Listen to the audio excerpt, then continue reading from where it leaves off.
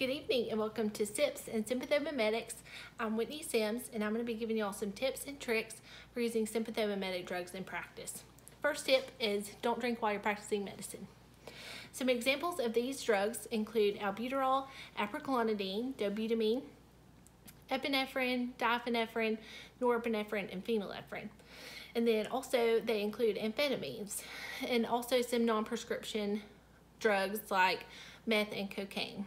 Some clinical indications for these drugs include anaphylaxis, shocks, cardiac arrest, complete heart block, and cardiopulmonary bypass recovery. They can also be used to cause vasoconstriction that's not corrected by volume replacement. And they can be used in ophthalmology for the treatment of glaucoma and to help prevent preterm labor. The sympathomimetic drugs mimic or enhance the actions of endogenous catecholamines of sympathetic nervous system, which is responsible for the patient's fight or flight response.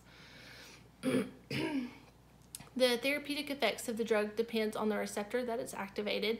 So this drug class can actually be used for a wide range of things. So if it activates alpha-1 receptors, it's going to cause excitation of smooth muscle. If it activates beta-1 receptors, it's going to cause excitation of the heart. And if it activates beta-2 receptors, it's going to cause relaxation of smooth muscles. So they can really be opposite, so it's important to know what drug activates what receptor when you're prescribing these medicines.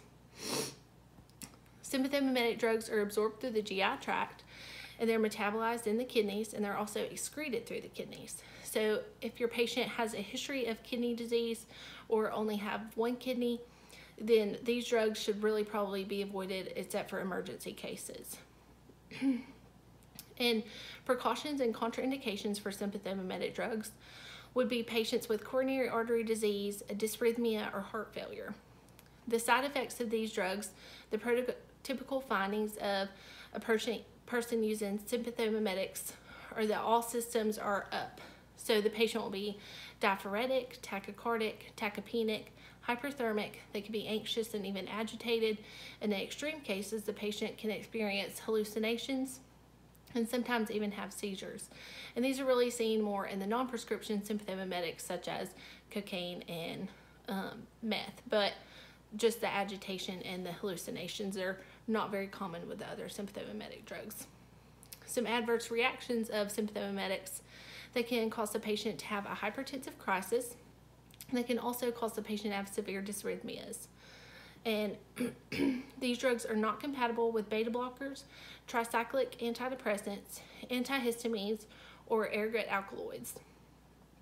Whenever you prescribe a patient a sympathomimetic drug, the patient's pulse and blood pressure has to be monitored closely when using these agents because they're at a high risk for hypertensive crisis and severe dysrhythmias.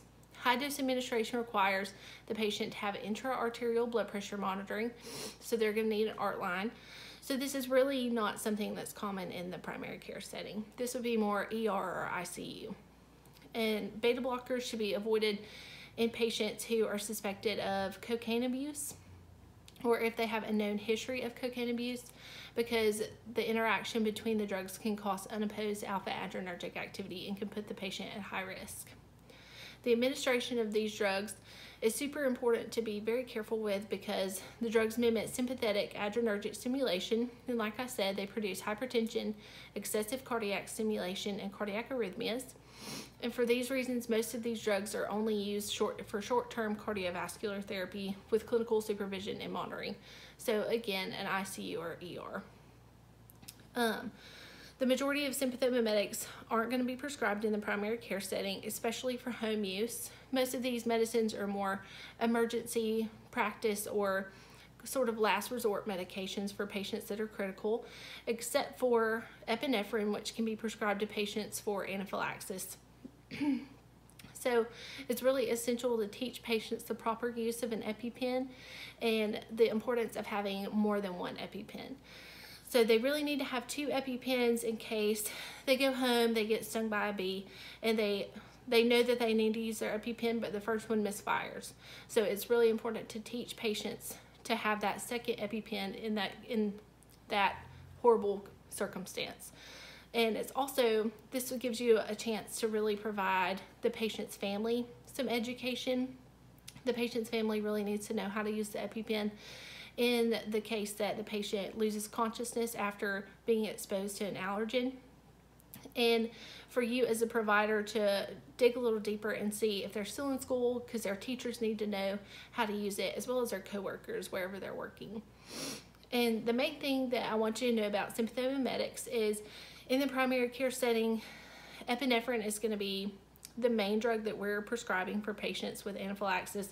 The other drugs are not very common for us to use in the primary care setting, but they're still important to know about to know if the patient needs to be sent to the hospital for the use of one of these medications. But epinephrine is the drug of choice for anaphylactic reactions of all types, and that is super important for us to know. Thank you so much for being on the show with me. I hope you have a great night.